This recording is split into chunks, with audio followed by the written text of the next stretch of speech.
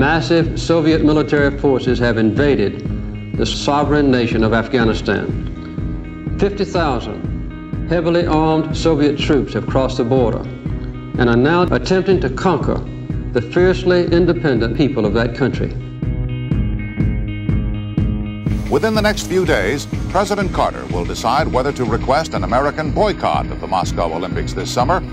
Should we participate in the Olympics, sir?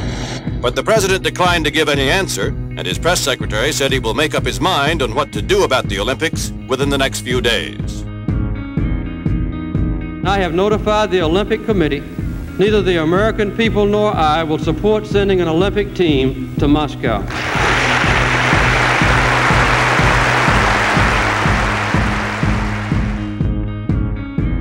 The United States boycott of the Moscow Olympics is fact. You know that.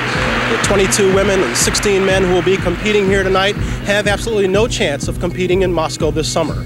But for each and every one of them, just making an Olympic team is at least partial fulfillment of a lifelong dream that they have of necessity had to scale down because of events far beyond their control. There's so many wars. Layout, Sukahara.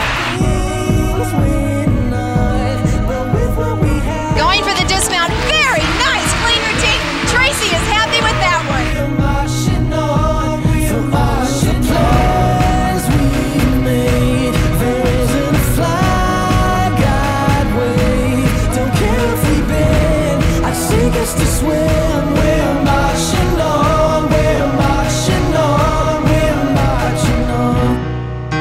The fact that we're not going to the Olympics hasn't really deterred my training. I've made sure that I think through this Olympic Games and hope to prepare for another one.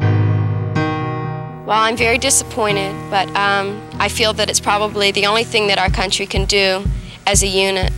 For all of the times we've stopped, for all of the things I'm not. When it first was announced, I was kind of really disappointed because the Olympics was my last opportunity to compete in a big major meet. But this last month, I've got motivated quite a bit because I realized I want to go out being in the top 6.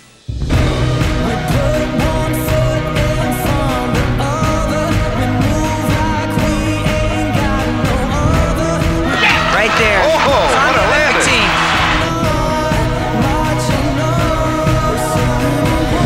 The confetti, the applause, the balloons, it's all part of it. For these young people, this is Moscow.